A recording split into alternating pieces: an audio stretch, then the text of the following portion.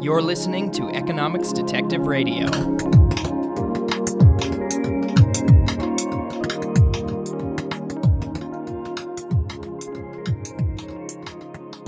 My guest today is Roman Yampolskiy of the University of Louisville. Roman, welcome to Economics Detective Radio. Hey, how you doing?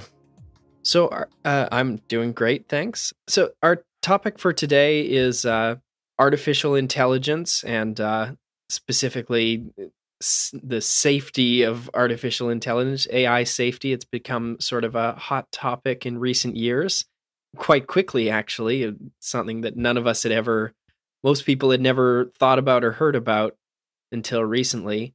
So, Roman, give me some background. When did people start becoming concerned that that AI is something other than just, a new technology, not different from, a new widget or a new type of assembly line or any other kind of new technology since, well, I guess since the Industrial Revolution? Well, it depends on what you want to consider as concern. Some people wrote about it as early as 1800s. Concerns about automation, job displacement. So it's not completely novel. If you're willing to admit science fiction as evidence, there is definitely a lot of concern with that going back 50, 60 years. But specifically in computer science community, it's probably about 5 years ago where a large number of people went, we're making excellent progress. What happens when we succeed?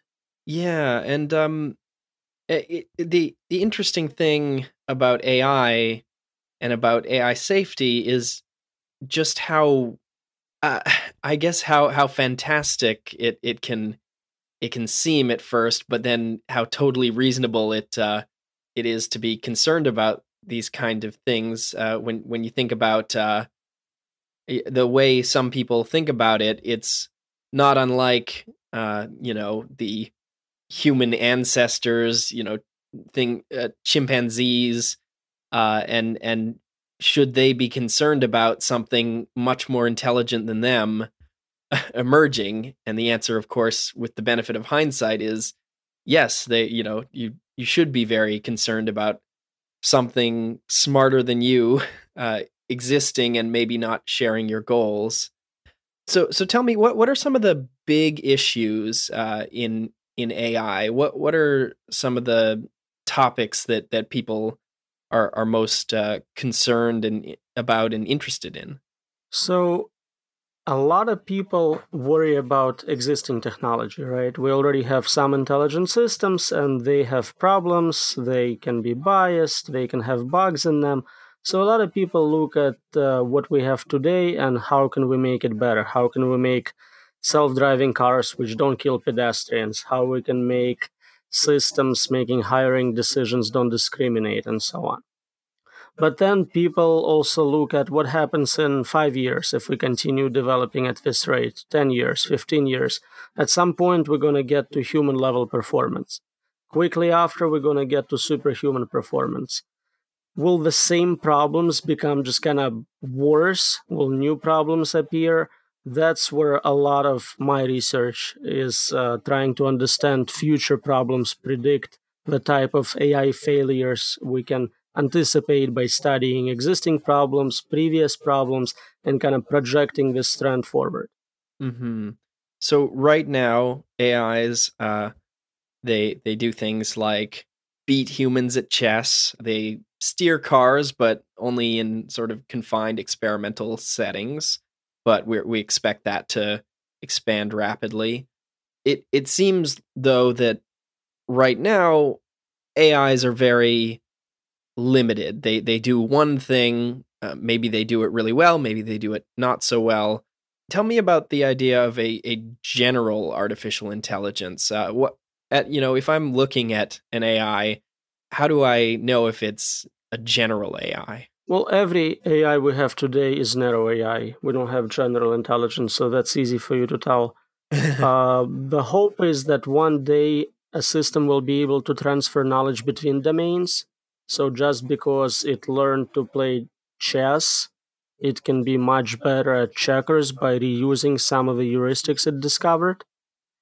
And that's what humans do a lot of times. We master a skill and then we are able to apply it in new domains, new situations, and so we become better over time at multiple domains. This is something we're trying to get those systems to learn, but we only had partial success with that so far. Hmm. So far, there are some AIs that can do more than one thing. Just but they're still narrow in the sense that the more than one thing might be just so Alpha Zero, I believe, can play more than one game, but those games are limited to two-player abstract games with perfect information, I believe. Right, and they kind of separately trained most of the time. We're just now starting to create systems which learn on multiple domains and integrate information between them. But typically it was, yeah, I have a checkers playing program and a chess playing program, and if I put it on the same PC, I can claim it does two things, but they're really not connected in any meaningful way. Whereas the hope is to integrate knowledge from existing domains as you study new domains. And we're starting to do a little bit of that just now. Yeah. So, where do you see artificial intelligence going over the next, you know, uh, well, I mean, pick a time frame. We probably won't have. Well, what happens with a lot of technologies is they ramp up and then they very rapidly advance once they break through some of the important bottlenecks. So how fast do you see AI improving over the next decade and over the next maybe 5 decades or maybe even over the next century? So it's an exponential technology. Like most digital technologies, it's kind of doubling in capacity after a certain time interval. And I think we're getting to the point where the doubling interval is decreasing rapidly in terms of time. So nobody knows for sure, but it seems like we're getting close to a major breakthrough. We have finally sufficient hardware, sufficient data to do things we couldn't do 50 years ago, even if we had the right algorithms. So, without stating exact dates, I think in our lifetimes, we all going to have to deal with systems smarter than us. Okay. And yeah, and I mean you mentioned before that we're going to reach human level intelligence and then rapidly reach superhuman intelligence, and that makes a lot of sense because already at the point when you create a human level AI, it's going to have the powers that humans don't currently have. For instance, a calculator. A human can't multiply together two 8-digit numbers in a second, but a computer very easily can. Right. Huge memory, speed, access to internet, ability to communicate instantly, a lot of superpowers. So a lot of people are concerned about this. We mentioned some of the more immediate concerns, getting our AI systems to hire without discriminating or not hit pedestrians when they're in cars. But then there's the more long-term concerns that AI could be an existential risk to humanity. And you have some papers on the notion of wireheading. So what? Well, first, what is wireheading, and what would it mean for an AI to wirehead? So humans are likely to engage in behaviors which are not very productive but pleasant. We just kind of try to get reward directly without doing useful work. Watching television or maybe watching pornography is a great example. Certainly does nothing for reproductive success, but seems to directly stimulate proper parts of the brain. It seems that certain AI systems modeled on this architecture will be able to do the same thing, where instead of doing what they should be doing, doing productive work for us, for example, they can get direct access to the reward channel. And the danger from that is that if you are the one controlling this reward channel, then the system has incentive to take over you, control you directly. Right, right. So, I mean, the I've seen examples of experiments where they they literally put a wire in usually not a human's head, but like a rat's head, and stimulate the pleasure centers of its brain very, very directly, and just the rat just stops caring about anything else, right? They just want more current to those to in that wire. Right, that's the original experiment. That's the name for it, yeah.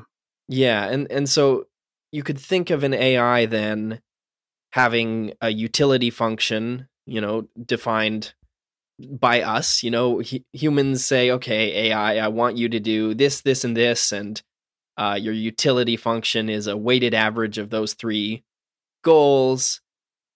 And then a wire-heading AI would be one that maybe it just hacks into the scoring function and sets those numbers arbitrarily high. And then maybe it just goes and tries to find more RAM to set the numbers even higher because it's at the limit of how big a number it can store. And so what's that notion you talked about of if you are part of its utility function? So what kind of problems could that create for an AI trying to wirehead itself? So if you decide on the reward to assign to the system, it's easier to hack your brain, blackmail you, do something else than to actually do difficult work to satisfy you. And there are really no limits to what can be done to take over a specific person. Ideally, you'll get bribed or something nice, but you can be tortured into providing high reward channel. Right. So maybe I want to maintain, I build an AI and I want to maintain some control over it. So its reward then is, a lever I can pull or a dial I can twist to say, you're doing well, AI, right? And so, Or you can just say it. yeah, I could just say to the AI, "Good job, AI," and if that's in its reward function, it'll want me to say "good job," but it won't necessarily want me to say it really meaning it. It might not care if I'm saying good job because it did a good job or because it, took my family hostage and forced me to say good job all the time. Right, so that's a simple example. There are infinitely many ways you can accomplish something like that and backdoors for hacking this. We see examples from evolutionary computation where a system is evolving to satisfy some utility function, but it finds an interesting variant where it does absolutely nothing good but gets very high score for it. Okay. So many people are skeptical about the dangers of AI. I think Neil deGrasse Tyson said, if an AI got out of control, he'd just unplug it or something like that.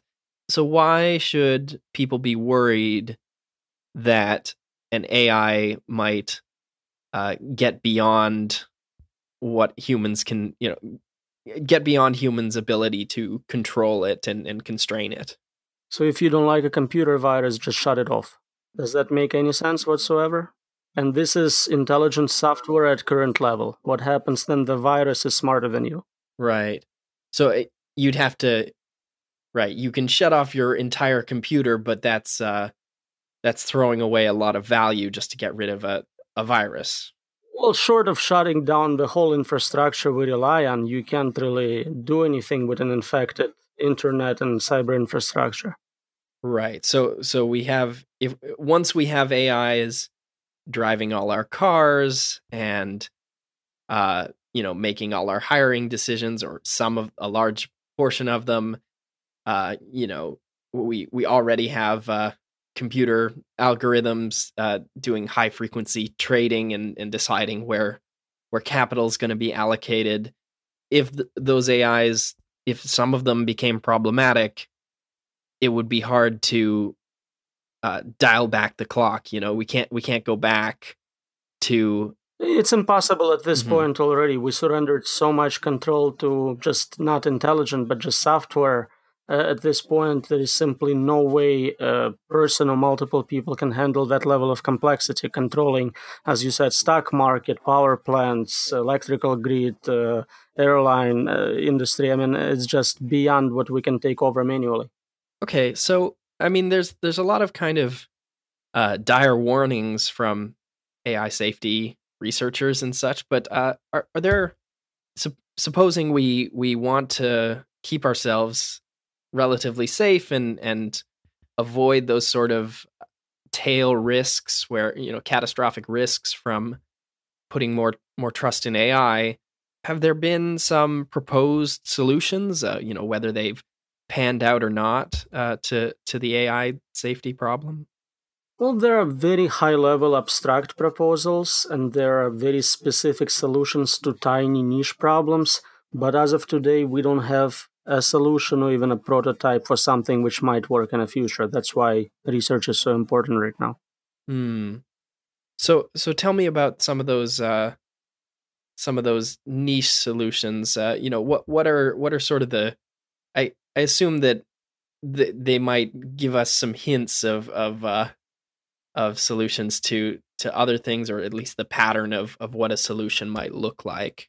So you brought up example of shutting it off. How can we design a system which doesn't mind being shut off, works with you, collaborates, it thinks you know better, maybe it needs to be updated, upgraded. So how can we make it where its utility function does not penalize being turned off and not being able to earn more utility? Okay. So I mean, I think we both mentioned utility functions. And of course, as an economist, I recognize utility functions as something that comes out of our models and our terminology, but we're usually trying to use them to model human behavior, and we've mostly found that a lot of human behavior doesn't seem to adhere to you any reasonable utility function, any sort of well-defined, smooth, curving utility function that we see in our models. But in AI, the utility functions are much more literal, where the system is literally built with an explicit, often utility function. So how did that idea from economics get into AI? Well, it makes a lot of sense in a narrow domain, right? Let's say you're playing a game. You want as many points as possible. It's a single number and you're maximizing it. This works really well. And if you had a human being in a narrow domain trying to maximize some value, they would have a pretty rational utility function. The problems start when you have to figure out how to do multivariate optimization. You have hundreds of things you want. Some are essential, some are optional, some are random. What is the utility function there? You said correctly, humans don't have a well specified utility function I can just write down for myself, even. Once we have AIs which are operating in the real world and as smart as us and try to accomplish as many different goals, their utility functions will also stop being so simple, trivial, linear. Hmm. So one objection I've heard is that anything smart enough, if it's as smart as we are, then really it should also be morally upstanding, or it should recognize the value of life, or something like that. We tend to see empathy as part of being a human level intelligence. Explain why that intuition is not correct. Does it actually work in humans? Are we ethical? Some would say yes. Well, it's crazy if you just look at the actual data. I mean, we are psychopaths. Murder, rape, torture. I mean, what is it we don't do? Yeah, well, one could argue that the average person is fairly moral most of the time, I suppose. But Again, I see no historical evidence for such claims. yeah, okay, and so within AI though, there's the idea that they're not only could they be immoral from our perspective, they could be totally amoral, or they could have they could have goals that are totally orthogonal to things that we think are good and bad. There's the idea of a paperclip maximizer. Right, so they can have completely different set of values and goals. Pretty much anything could go. We call them values, but they're not really valuable. Whatever we grow up with is what we cherish, and likewise, whatever we design those systems with is what they're gonna consider important. Right. So How big would you say is the AI safety research movement, and what kind of directions are they trying to go towards a greater theory of AI safety? So it's a very new field. As I said, maybe 5 years is fair estimate on how long it's been where it had more than one or two people working on it. And it's still tiny. If you guess that there is, I don't know, 100,000 people developing AI, there is maybe, a couple dozen people working on AI safety full time. Most of them are not computer scientists. You have a lot of philosophers, economics professors, just really diverse backgrounds. So it's just starting. We're just trying to figure out what the problems are, what the possible solutions are. Can we solve this? So it's very early on. It's like we just discovered computers and we're figuring out what can we do with them. Hmm. I've heard though that that AI safety has been endorsed by a lot of very prominent people, Peter Thiel and Elon Musk and maybe Bill Gates, but a lot of Yes, people who yes. have grown very wealthy in the tech field and own some of the companies that are working on developing AI have started to suggest that they're also concerned about AI safety. It helps. It gives a little bit of financial support. It helps with overall kind of perception of the field. But at the end of the day, it's science. Opinion on it has no bearing on whatever it's right or wrong. Hmm. So one one issue with AI being, as you said, something that tends to develop at an exponential rate. There's an intuition that as you get a stronger and stronger AI, your AI can help you to make itself even better, to improve on itself, or it can improve things that then cycle back to helping you improve the system. One issue with that is that the first group to develop an AI would seem to have an instant, the first mover advantage to the first AI, superhuman AI developed. It would seem to be huge and potentially problematic. Can you comment on that? Well, I agree completely. Definitely a lot of extra power if you have that capability, but also the same problem. Can you control your AI? Are you the first victim? Hmm. Whenever there's an article about this topic, journalists like to put a stock photo of the Terminator. It seems like almost a requirement of writing any kind of article about AI. Are fictional depictions of AI really, to what extent are they misleading about this problem in this field? Well, everyone complains about it, but what would you want them to put on that picture? Hmm. Source code, bits. It's the same problem with Bitcoin, right? Every article has this like golden coin 3D printed or something. What are they supposed to do? Crypto signatures? Like Yeah. you're trying to illustrate a point. This is like the only thing every reader will relate to, understand, and know what it's about.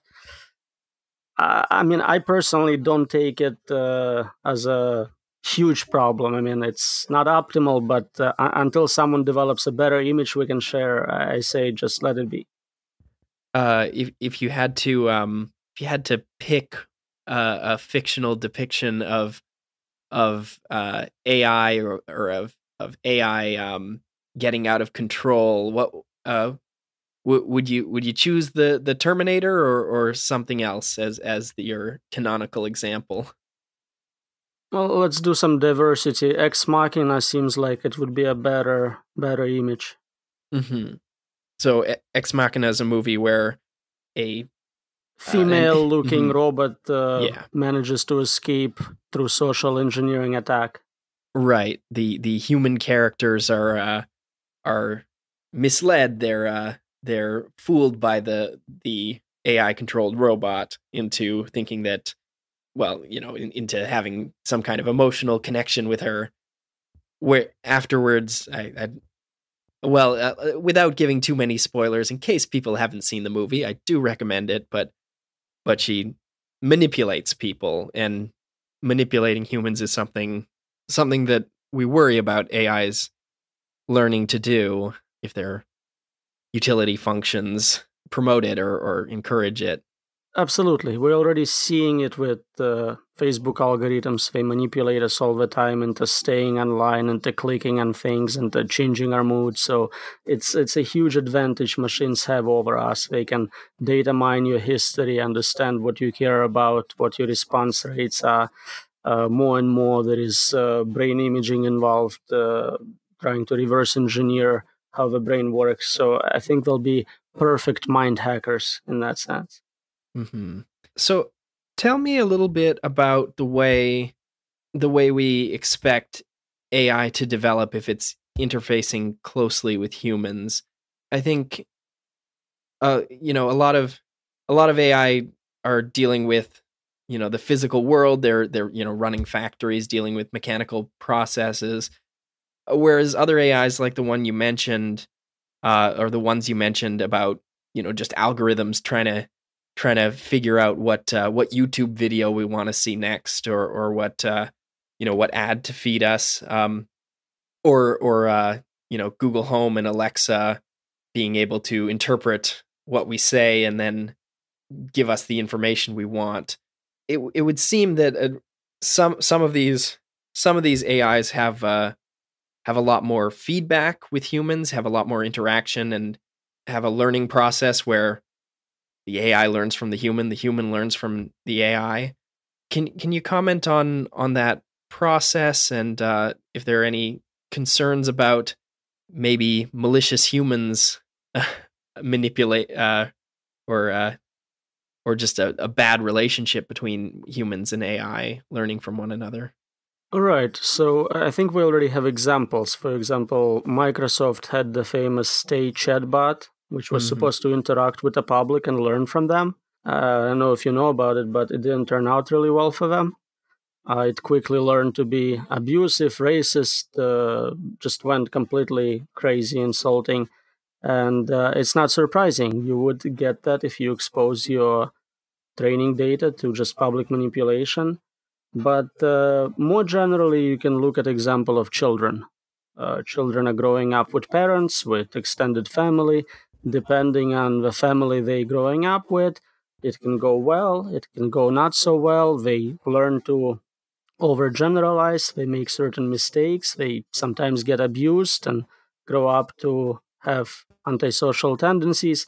So a lot can be learned from mistakes and problems we see with childhood development, because essentially our artificial neural networks are modeled in the same architecture. They learn in a very similar way, and if they're going to learn from the same data, they're going to fall into same exact patterns. So it's nice that we can predict some of the problems, do this kind of psychoanalysis, and hopefully stop it before it happens. Yeah, yeah. It seems with the Tay incident, that was a chatbot on Twitter, and you could tweet at it, and it would tweet back to you. And some unscrupulous people on the internet realized that they could manipulate it, realized that they could tell it to repeat after me and say awful, terrible things. And it seemed like the real problem there was that the bad actors, the people who wanted to embarrass Microsoft and turn Tay into uh, a neo-Nazi, or other say bad things and mean things, they were coordinated. And what Microsoft maybe intended was for everyone, everyone else was uncoordinated. They maybe the to the extent that other people knew about it, the majority of people weren't trying to make Tay into a Nazi. They probably just interacted with it in normal ways, but they were uncoordinated, and so it seems like the Microsoft gave over too much power to the potential to coordinated an attack on their or on their AI. So I think the main point here is if you're a major company and you don't want to be embarrassed before releasing your product, spend 5 minutes thinking about, well, how can it backfire? Can someone misuse this technology? How can they hack it? What can be going less than well for us? And that doesn't seem to be like a standard approach right now. That's unfortunate, but yeah, um, people, the technology is developing very quickly, and so there might be a tendency to try to release things sooner rather than wait until you can do it right or do it in a way that is less hackable, I guess. Right. So I started collecting such examples from industry for different products, and you can see trends in it. You can kind of predict, give me a new product, and I can kind of guess how it's going to fail. And luckily, some companies starting to show interest in this data, and I get to consult a little bit with smart devices and things like that. So hopefully, that will grow. I'll get more examples, and we'll be able to better project potential problems. Yeah. Um. So I want to talk a little bit more about some of your research. So what is the idea of AI completeness? So some problems are very, very difficult. In fact, they're so difficult, it seems like if you can solve it, you can solve all the other problems. And it's an idea from computer science theory, complexity, and different complexity classes. You can break up problems into different difficulty levels.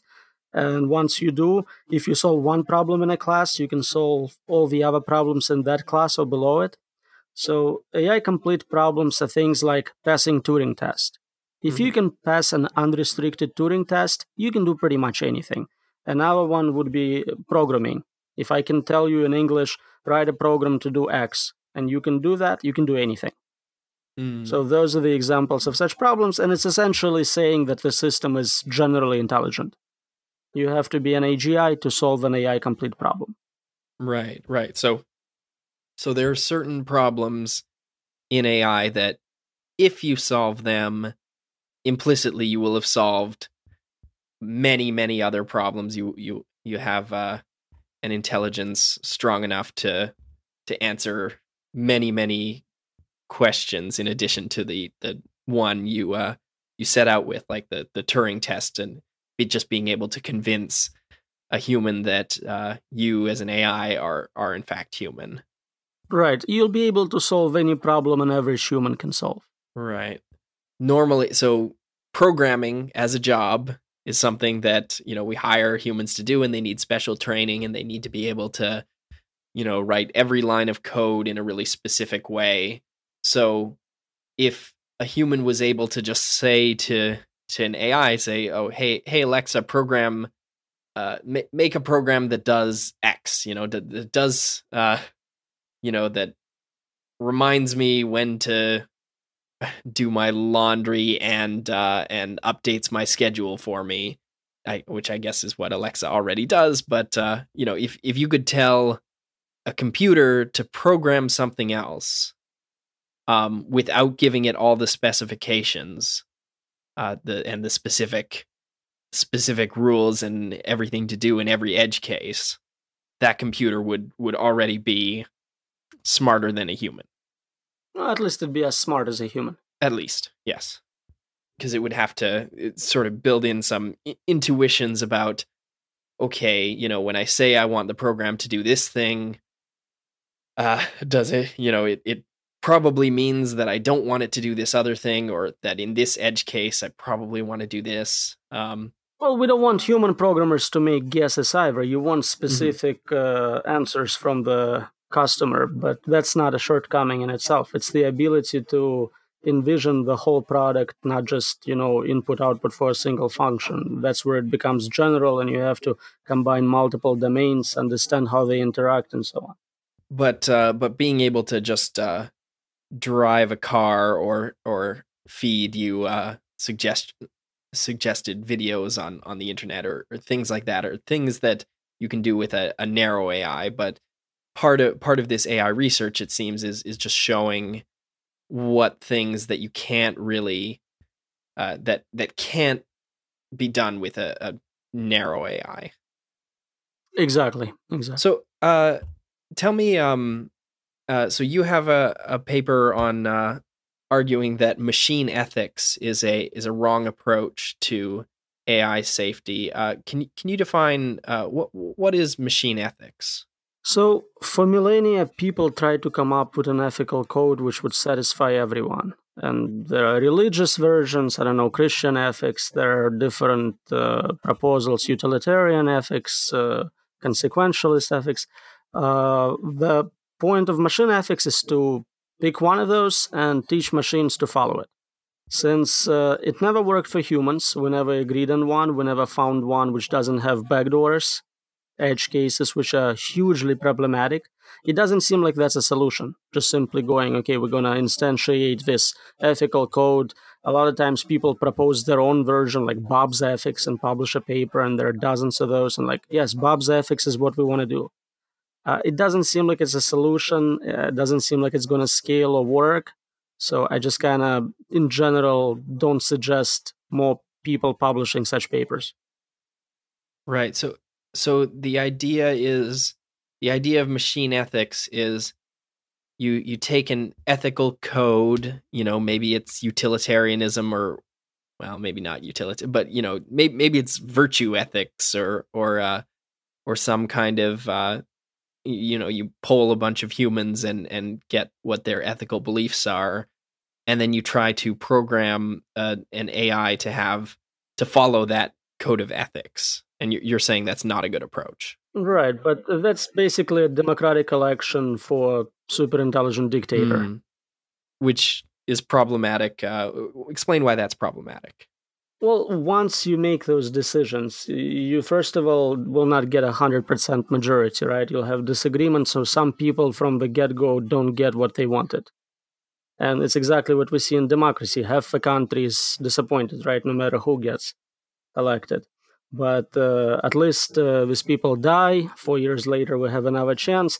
This is a little more permanent, right? If you install this into a system which is running the world, it's immortal, it's very powerful. That's a very difficult situation. On the other hand, if you make it grow with you, learn, dynamically adapt and change, it's possible it will grow in directions you also don't want to support and happy with. So the things we do right now, I can easily tell you how to make us more ethical. But I think forcing the whole society to follow my more ethical guidelines will be hugely problematic. So, what alternative would be superior to a machine ethics approach to AI safety? So again, you're asking me what is the solution to AI safety problem? Oh yeah, I suppose we don't know, but I guess just what. So I suppose then a lot of the research is eliminating candidate solutions, or showing why they're problematic. Exactly. That's exactly what I'm hoping to accomplish at this point. Yeah, and just to identify which paths are not are not fruitful, or not going to be fruitful, and by process of elimination. And some are much worse than Mhm. others. Some problems are just, some possible solutions are just obviously so much worse. Yeah. It's obvious they are not dominated, but it helps to see, okay, can this scale? Maybe this works for AI systems we have today, but it has no chance of dealing with something as smart as a human. So, okay, that's a good short term patch. We can use that now, but what about next level? And that's the interesting part. Yeah. What do you think of Nick Bostrom's idea to build AIs that are only capable of answering questions? So Oracle AIs are a useful tool, and I think we'll have it as some sort of intermediate step in the process of building superintelligent systems. But of course, if somebody gives you advice, they essentially make decisions for you, they control you. And if they can make projections many, many steps ahead of you, where some trivial, maybe insignificant advice may lead you to situations you don't want to be in. So I think such a system could be just as dangerous long term. Right, right. So you can be manipulated, and so the idea of an AI that only answers your questions, I think in the ideal case, it the idea is if it starts telling you things that you think are not so good, if it gives you advice that is obviously going to uh, lead to some bad outcome or violate your ethics, you can just choose not to follow it. But that's problematic, is what you're saying. What I'm saying is, you will not know that it's problematic. You'll think it's perfectly good Mhm. advice, and then you'll get another piece of advice and another. And after three or four of those, you realize you completely screwed at this point and can't undo the damage done.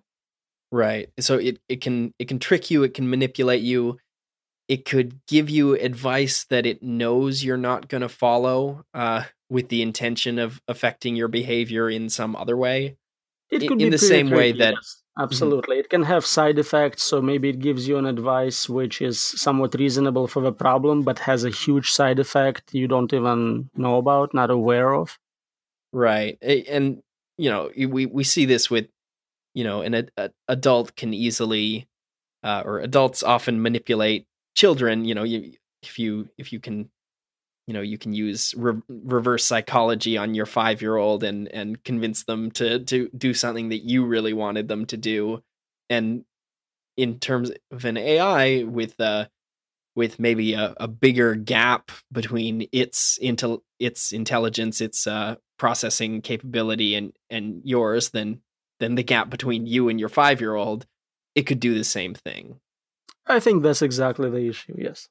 All right, so things are AI is a big field. You have a lot of companies working towards it, building smarter AIs all the time. So far, they're all narrow. But they're getting better. They're getting more general. We're seeing AIs that can do more things, and things that we previously thought only humans could do. And yet AI safety is still in its infancy. Do you see the technology growing faster than the ideas about how to control it? Is that a realistic outcome that we just forge ahead building bigger and bigger AIs before we figured out how to handle them? Well, I think for a while that's going to happen, but as we have more and more accidents, failures, and they become more impactful, I think people will start to realize what the problems are a lot more. So when something like Tay chatbot happens, I mean, it's going viral on the news, but nobody like is threatened by it. Okay, you called me bad names, who cares? But when multiple people get injured or killed in an accident, more and more people will start paying attention. So in a way, the technology as its side effect will kind of educate about importance of safety. Right. And I mean, we already see some of that when there's an accident involving a self-driving car, but it seems like, from my perspective, people overreact to those accidents because a self-driving car.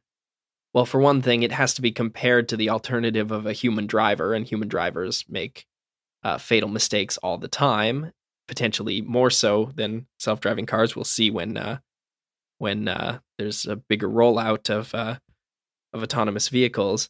But the thing about a self-driving car is the worst it can do is, at least the worst it can do is create isolated events. A 5-car pileup or a head-on collision or driving off a cliff. But ultimately, since we're worried more about existential risk, we should be more worried about any something where everyone can be killed, or where a big where the AI controls something so systemically important that it can create a problem for all of society, not just an individual problem at one particular intersection or stretch of highway. Right, I agree with you. Self driving cars are already safer than humans. The reason we see a story about a single person killed in a car accident is because it's by a self driving car. We don't hear 50,000 stories like that every year about human drivers. It's not newsworthy. So I agree Mhm. with that part, but I'm kind of looking forward. Okay, so let's say we are successful. We deploy a fleet of self driving cars. They have, I don't know, 50% of a market, and then there is a bug or a hack, and 100,000 accidents Mm, happen at the same time, synchronized. right. And So that that's, I could think, going to have a lot more impact in terms of emphasizing we release something where it was not verified sufficiently well. right. So not only would that potentially kill all the people in those cars and the, maybe people nearby them that they crash into, could shut down infrastructure and make it hard for, for sick people to get medicine, and maybe certain areas wouldn't be able to get fresh water, and it could then create a much larger problem if by being by having all the errors happen at once, Right, whereas because we there's no. centralize our code. Mhm. The same program is accessible to Yeah. billions of people now. So if there is a mistake, it impacts so many people. It used to be very localized. Okay, your computer had an issue. It's no longer the case.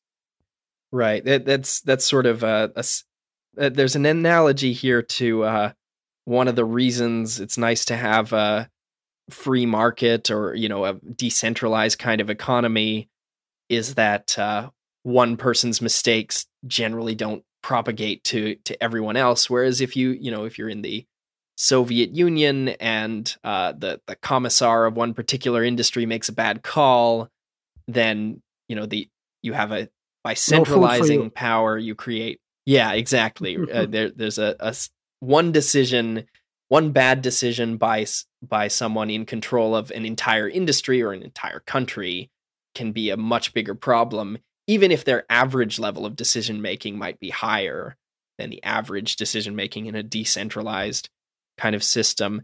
Are there thoughts of how to of maybe making AI safer by making it smaller scale, or more idiosyncratic, having lots of disconnected AIs as opposed to one big centralized, or many networked ones?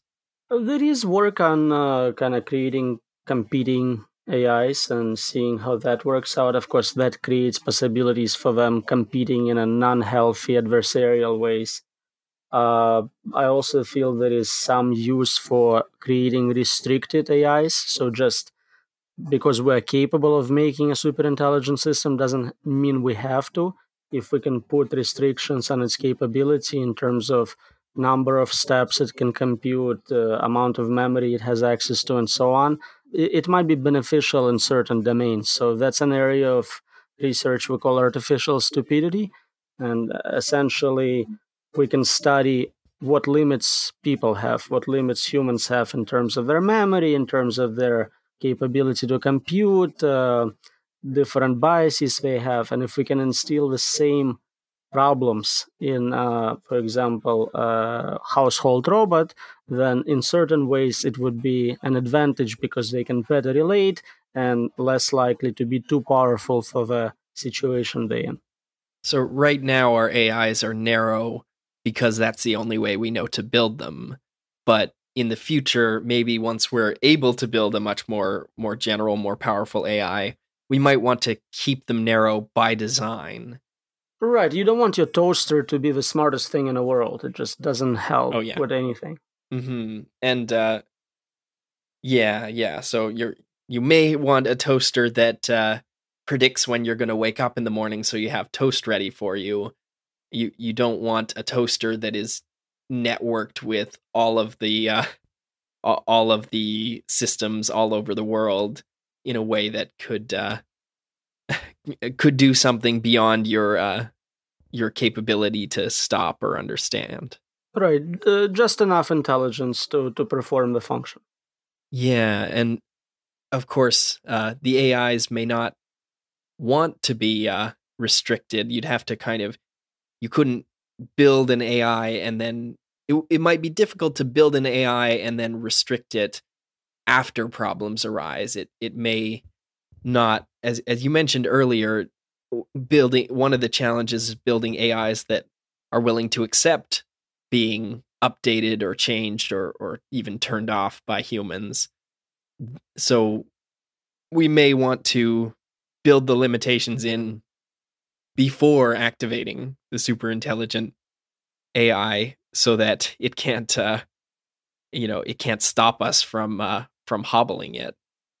All right, so you have to build in some sort of handicaps before. You can take a super intelligent system and try to reduce it. It will probably not work well. Mm-hmm. Because whatever's in its utility function, probably being restricted, being limited, is going to reduce its ability to maximize that. So implicit in in a poorly defined utility function, or in a utility function that's not perfectly aligned with human goals, is a desire to continue running and to continue running at full capacity, full intelligence. Right. Also, I'm very much interested in research on malevolent, purposeful design of dangerous systems. And if you have a product which is very benign but has capabilities you can unlock, which makes it industrial grade military AI or something like that, then there are people who would do that. So you shouldn't build that capability in that same project, same product to begin with. Right. Humans may deliberately design AIs to harm their enemies, which a lot of the AI stories are we build an AI to do something benign and it hurts us. But of course, if we build an AI to hurt someone else and then it ends up hurting us, that's a much smaller leap from something already designed to be harmful to just be more harmful. So that's a big part of my research. Most people in AI safety only concentrate on kind of misalignment of values, bugs in the code, poor design, whereas I see purposeful, malevolent design as the biggest problem. It contains all the other issues, but also has this additional malevolent payload, and there is really nothing you can do to stop someone from engaging in such behavior. At least we haven't found a solution yet. So we're coming to the end of our time. Do you have any closing thoughts? Any sort of general takeaways that you'd like the audience to have for after hearing this conversation? So it depends on who you are. If you are a person developing AI products, smart products, definitely start with safety in mind. You don't want to embarrass your employer. You don't want to cause problems for people. So kind of spend some time brainstorming what possibly can go wrong. How can you protect from that? How can you improve on your design so it cannot be misused by malevolent actors, hackers? If you just general audience, kind of pay attention to the state of the art in this technology. There is a good chance it will impact your employment. If you're a student selecting a college major, make sure it's not something we'll be able to automate before you graduate or soon after. So it really depends on who you are. We have a lot of good papers, books coming out in this subject. Educate yourself. All right. My guest today has been Roman Yampolskiy. Roman, thanks for being part of Economics Detective Radio. Thank you so much for inviting me.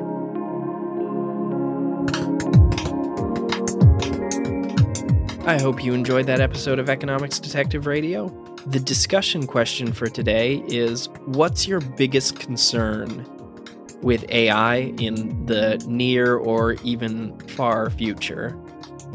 You can choose from one of the topics we discussed in this episode, or you can raise another concern if you have a concern we didn't talk about. We'll be discussing that question at Economics Detective. It's a group on Facebook titled Economics Detective. It's a closed group, so you can go and request to join, answer a few questions, and then contribute to the discussion. Thanks for listening, and I will be back next week.